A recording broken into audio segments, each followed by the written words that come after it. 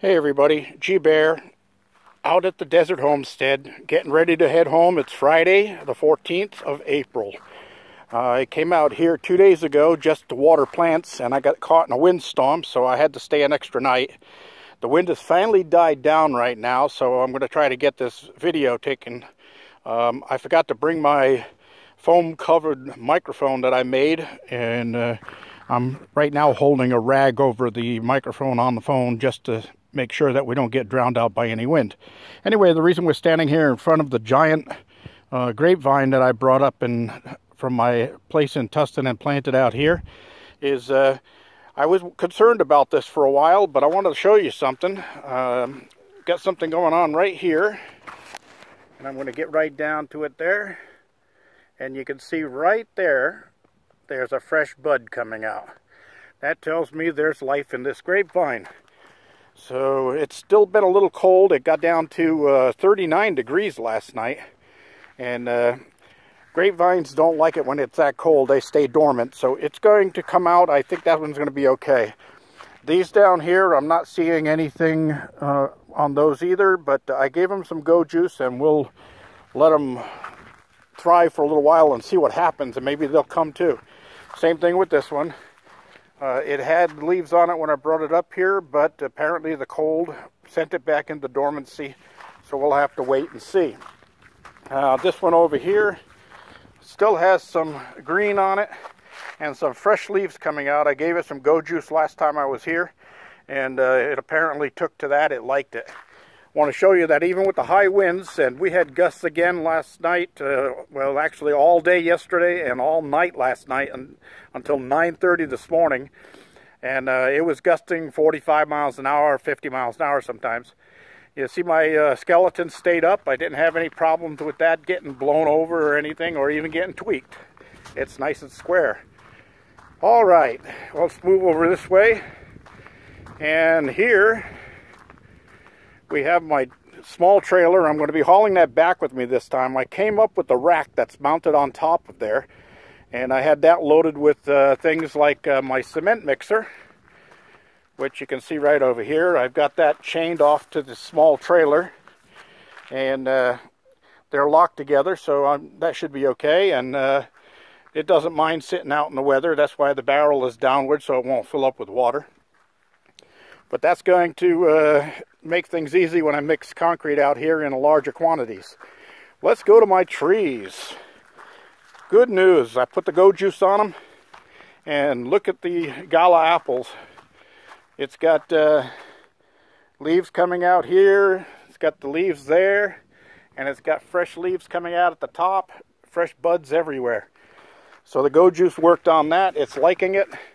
Come over here to the other gala that didn't have anything last time we were here, and look at this. Blossoms. It has blossoms. Yes. And up here we have leaves. And up there we have fresh growth. And over here we have fresh growth. That one's going to do great. So they did take, and the go juice helped them. My little miniature tree over here. It's got some set fruit on it, but it looks like it's drying up a little bit. Although right there, that looks like I might survive there. And this one's got some fresh growth on it. I gave that some go juice too. And as you can see, all the dark around the bottoms of all of these trees, I put some fresh mulch out to help hold in the moisture since it's going into the hotter season now. And over here, let's see. Here's that little clone that I cut off a friend's tree, and there it is showing fresh growth on it. So that one's doing okay. I gave that a little bit more go juice. Over here, my multi-pear, doing just fine. No blossoms yet, but got some fresh growth coming out of the tops of some of these branches. So that's a good thing. Over here, my Bartlett pear. Hey, we've got blooms, we've got blossoms, we've got green all the way up at the top. Just really doing well. Really likes it here. So that one's doing just fine. I'm happy with it. I gave all of these some fresh water, and of course the mulch at the bottom to protect the bottoms. This one has fruit set on it. This is a multiple apple tree, and almost every branch has a small fruit set. The blossoms have gone to fruit here. All right, let's move over.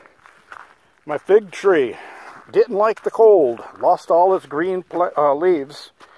I gave it some more go juice, and it looks like I've got some fresh growth coming out at the top of it. And that's just in 2 days since I've been here. So that one, as long as we start warming up here, it should be okay. Peach tree. Hey, check out the peaches. I got some nice peaches there. As you can see by the size of my fingers on them, they're probably about the size of a quarter or so. And there's quite a few of them on that little tiny tree. It doesn't stand more than 3 feet tall. Hey, you remember my plum tree that wasn't doing anything? I gave it some go juice, and look at this. We've got sprouts coming out of all of the branches. It looks like it's finally going to take and get to producing. So that one in the next couple of weeks should be really interesting to watch. Moving on over, the multi-cherry tree. I guess the cold got to it, but I still have growth on it. There's still stuff coming out of it, and the tall one all the way up there, it's got beads, little sprouts coming out of it. We'll see. This one here doesn't look like it's got anything on it yet, but that's a different type of cherry. Let me see what that is. That's Montmorency, whatever you want to pronounce it. That one, it just might be a later growth than the others, but it shows that there's still some buds on the leaves, on the branches here. So that just might take off a little bit after the others. That's why they do this type of thing. Over here, my weeping plum, it wasn't doing anything, so I pruned it back. And as I pruned it back, I noticed that there was green in some of the branches. So it's alive. It's not dead. It just has decided that it isn't ready to start sprouting yet. We'll give that one a little more time. It's got its go juice to it, and it's got fresh mulch around the bottom and a solar light to keep it company at night. Anyway, let's move over here. And this is the elephant heart plum. And you can see that it's green all the way through. Now this one was loaded with flowers, blooms, a couple of weeks ago. I don't see any flowers, blooms on it, and I don't see any set fruit. So the cold may have taken over on that one, but we'll give it some more time, see what happens. There's fresh growth coming out on some of these branches, so it might just come back. Over here, apricot. Apricot looks healthy. It's growing well. Now those branches that I said I should have trimmed off, I thought the suckers, they are branching, so I'm going to leave them there for a little while longer.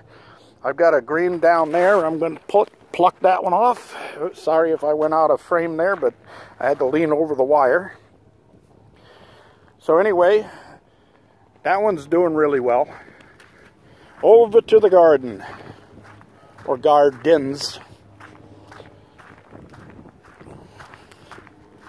Over here, look at this. Hey, I got my kale coming up there. I got my broccoli coming up down here. I've got a yellow squash coming up right there.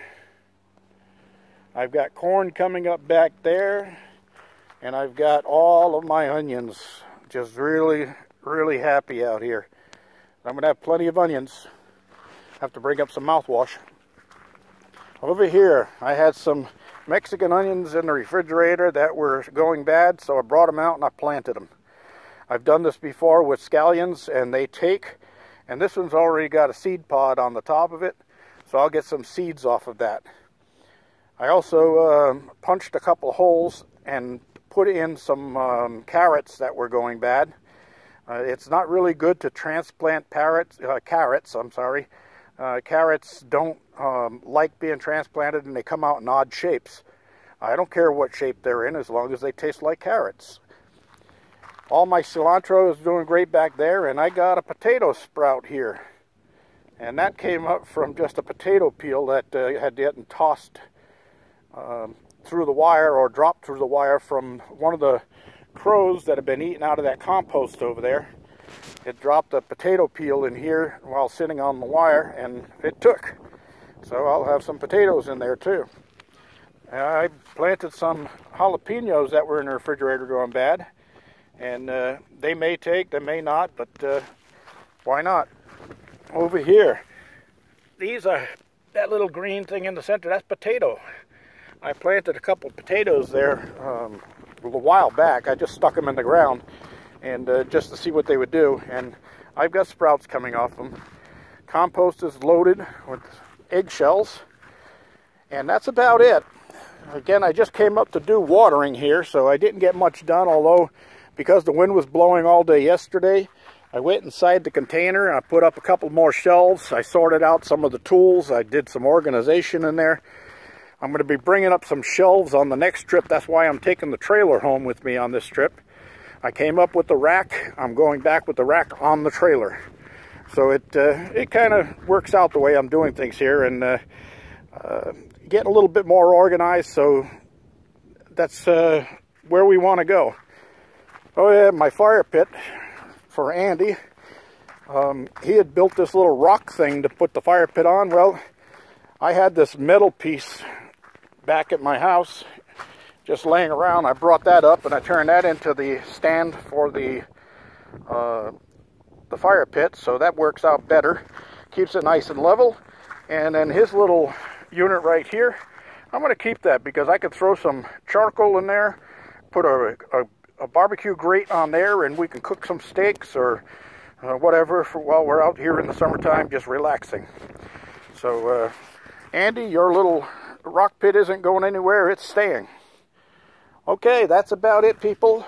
I did use some water this time. I made sure I got a real good soaking on everything, because I'm not coming up this weekend. Of course, I'm leaving today. It's Friday. I may be up next weekend, depending on weather. If not, it'll be Monday and Tuesday after that. I'll have to come up and water the plants again. I try to get up at least once every 7 to 10 days and make sure my plants have water. And we'll go from there. That's about it, people. My aloe vera is doing fine. I got a water bucket up there on the outdoor shower. I took an outdoor shower the first night I was here, and then I had to take an indoor shower this morning because it was cold out here. It was 42 when I got outside at 9 a.m. All right, that's it. I'm going to pack it in and get out of here. Got things to do, places to go.